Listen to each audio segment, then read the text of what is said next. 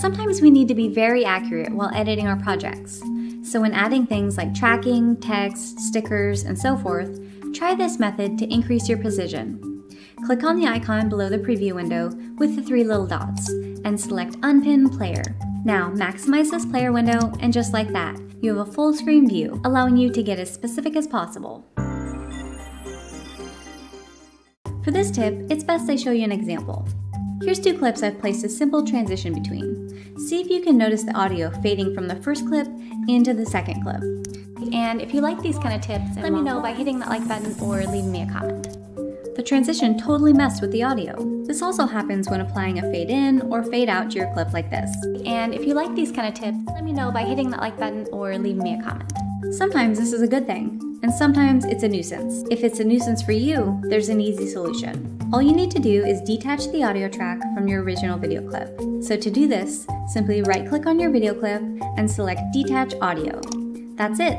Now you can enjoy adding fading or transitions to your clip without the awkward audio. And if you like these kind of tips, let me know by hitting that like button or leaving me a comment. Let's move on to the next tip. Have you ever wanted to drive attention towards something in your videos by adding zoom, only to find your zoom looking something like this? This choppy zoom will happen when your clip also has speed adjustments applied. I've found the more that you reduce or increase the speed of your clip, the choppier your zoom will look. So if this happens to you, here's an easy way to keep a smooth zoom. Be sure to save your project. You can do this by using the keyboard shortcut Ctrl+S. After saving, copy your desired clip by selecting the clip and using the keyboard shortcut Ctrl+C. After copying your clip, open a new project by hitting Ctrl+N. Now paste your copied clip into the new timeline and remove any zoom keyframes. To do that, right-click on the keyframe and select Remove All Keyframes. With the keyframes removed, save and export this clip. Once exported, drag your freshly exported clip back into the original project and replace the original clip. Last thing to do is add your zooms back in.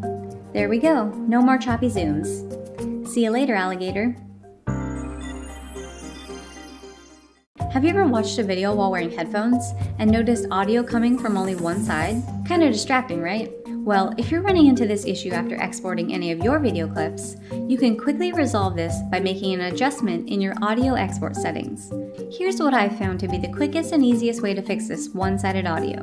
First, if you're working on a project with multiple audio tracks, gather up all of the problem clips and insert them into a new project. Now, with your clips in the timeline, click on Export. Next, select Advanced and go to your audio export settings, and under the Channels selection, choose Mono. Adjust the rest of your export settings as usual and click Start. Now these exported video clips should have balanced audio, which you can use in any of your projects however you like. Now for one last tip, check out this video.